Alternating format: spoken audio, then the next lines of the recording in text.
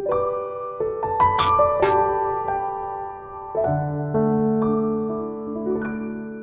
everyone, myself Rameshwari Holkar and I am Center Head at Excel Swiss Academy in Hyderabad. In today's session, we are going to learn about the very important independent river system. But I'll give you one clue. I want you to study this map and identify which one of the river I haven't covered in the previous classes. So whoever has followed my session very sincerely and regularly, they must have whispered the answer, and the answer is River Barak. We haven't covered the Barak because Barak river is not part of the Brahmaputra river system.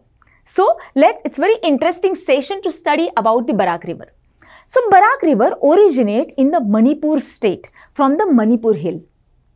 Then it flows between the border of Manipur and Mizoram, and then it entered to the region of this Assam. You can see through this map, it's very interesting to see. So this is the flow of Barak river from the Manipur hill, from the Manipur state it originates, and then it flows southwestern direction from the Manipur state. As it touches to the border of Meghalaya, it takes in tactical upward U-turn. You can see this here also, and enter in the state of Assam.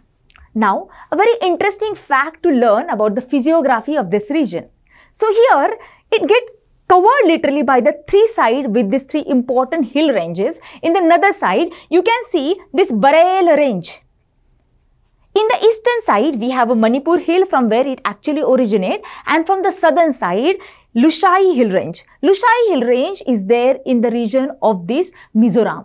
So, three sides, there are three hill ranges, Lushai hills, Manipur hill, at the same time Bareil hill range. So from these three, it literally creates like a wall for this river.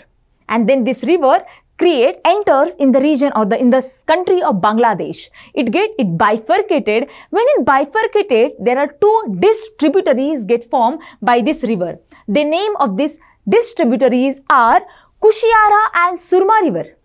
So, if you are following very religiously the newspaper and Indo-Bangladesh relation, you will get to know about this Kushiara river, because Kushiara river is one of the disputed river basin between these two countries along with the river Tista.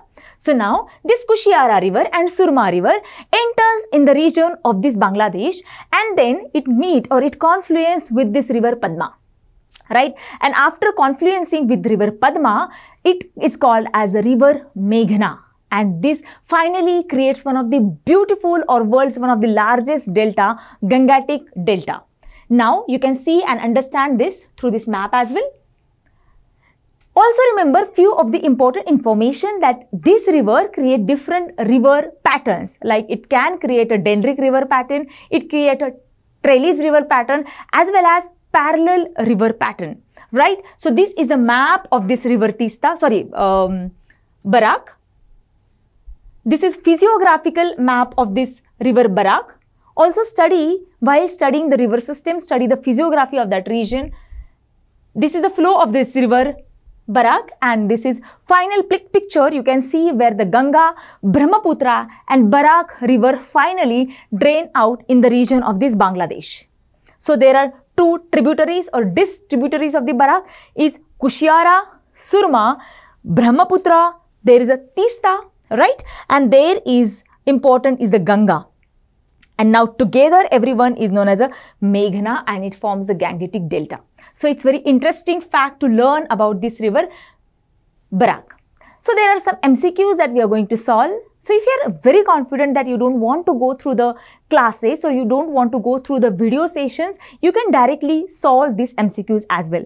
But don't forget to comment your answer or drop your answer in the comment box below.